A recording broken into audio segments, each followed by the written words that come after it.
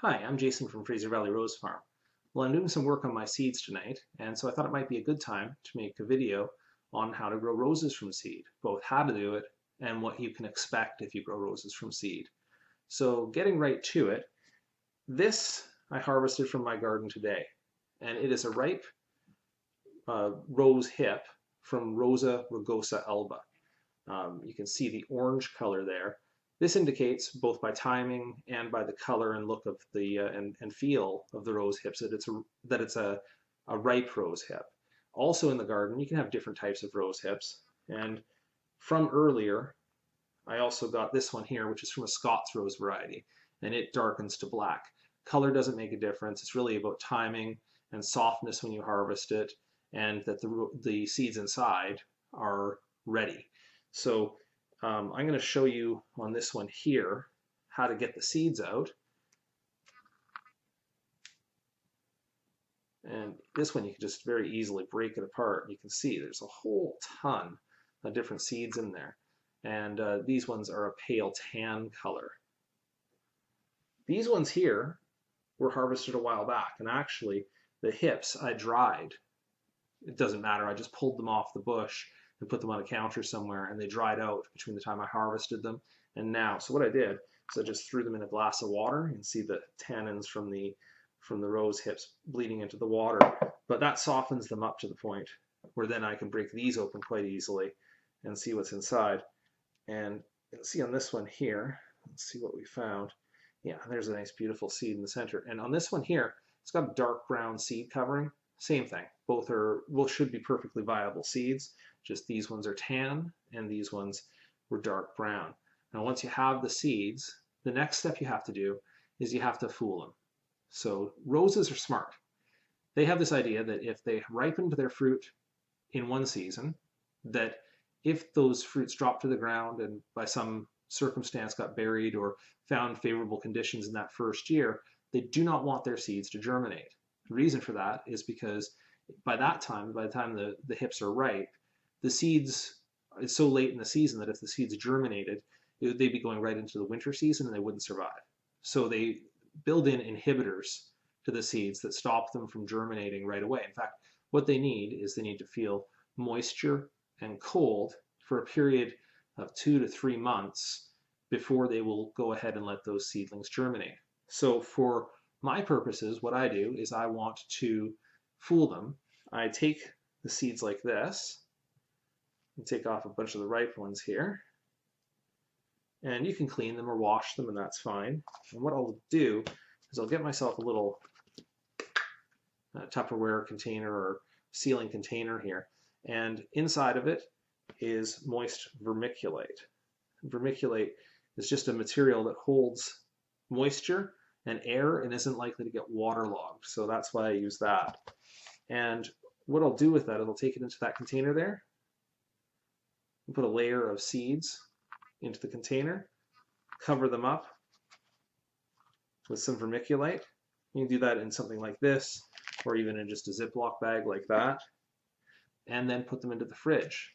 And the average temperatures in your fridge are appropriate, approximately, to show those seeds that they've gone through a winter period. And the timing you can expect, as mentioned, is about 3 months. So coming from right around now, end of October, that means my stratification step, the putting them in the fridge step, will be done at the end of January, which is a bit early for me in my greenhouse conditions. I usually do this work somewhere mid-November, late November, so that mid-February or late February, that's when I can expect the seeds to be ready. And towards the end of the vernalization period in the fridge, you may look in here and find that the seeds have started to actually sprout, which isn't great in the fridge because they don't get the light, they don't get the heat. They'll actually suffer quite a lot in there and they'll stretch out, and by the time you put them into the ground, they probably won't be viable. So you want to catch that quickly. If you start to notice any number of seeds in that container starting to sprout, that's probably time to get them out of the fridge, get them into the greenhouse, and start getting them into healthy seedlings. So now the next part of the question is, and this is actually the more difficult but maybe the more interesting part, is what can you expect when you germinate these seeds from the garden? In the case of this one here, that's the Rosa rugosa alba I mentioned, what you're probably going to expect is something similar to the parent. Now, I can't say that safely because the bees do their work and they move pollen from plant to plant, but this plant here is slightly genetically incompatible with most of the garden roses I grow. So it's more likely to self-fertilize. The pollen from its own flowers gets transferred to its own flowers. That's viable, and it fertilizes it. And so now you have a seed where this plant is both parents. Or it's likely to, if it's in the garden with my other plants, crossbreed with another plant that's similar enough to it that it can still make viable offspring. Last year I did approximately 10 of these from Rosa rugosa alba. What I found was that 7 of the 10 were white, just like the parent, and looked just like the parent and acted just like the parent. And 3 of them were very, very similar, but they had pink flowers instead, just like Rosa rugosa, the straight species, or rubra. And so that's what you kind of expect out of this plant. Now, you go to complex garden roses, the bread garden roses, and it's a different story. With those ones there, they have really, really complex parentages. You can't expect that it was just a straight species anytime recent, up into the, say, the grandparents or great-grandparents of that rose. So let's say you took a rose like Wild Blue Yonder, which is a great rose. I grow it in my garden, love it a lot, and I had it alone and let the bees do their thing, and they only pollinated it with itself, and I knew that. I still wouldn't expect that the offspring would be very much like the parent.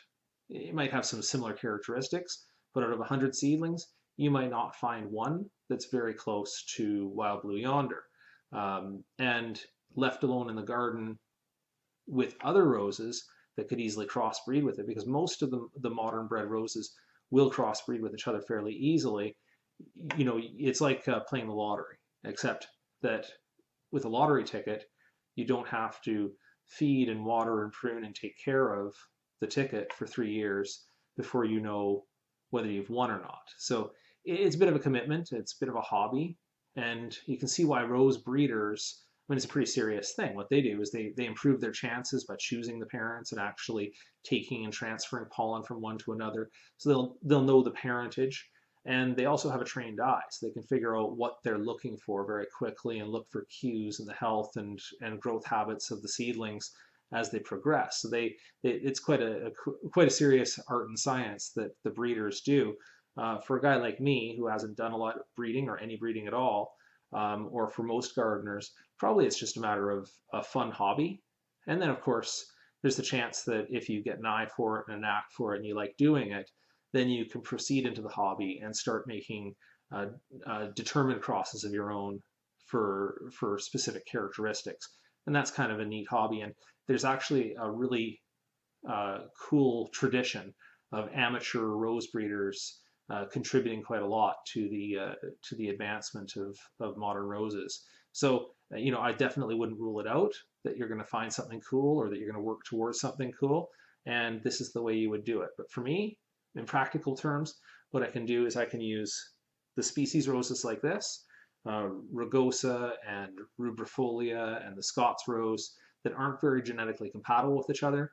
I can plant seedlings, and I can have some fair confidence that the seedlings will be a lot like the parents, and it's a good way for me to increase my roses and have some fun doing it. So thank you so much for watching the video tonight, and if you have any questions, please leave them in the comments below. Thanks.